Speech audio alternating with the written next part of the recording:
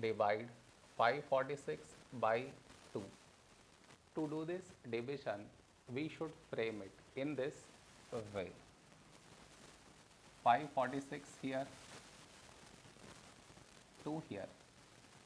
This is your step 1. Next, here we have 5, here 2. A number close to 5 in 2 table is 2 2's 4. Now we should subtract, we get 1. After this, bring down the beside number, so 4 down, so 14. When do we get 14? In 2 table, 2 7's 14. Now we subtract, we get 0. After this, bring down the beside number, so 6 down, so 6. When do we get 6?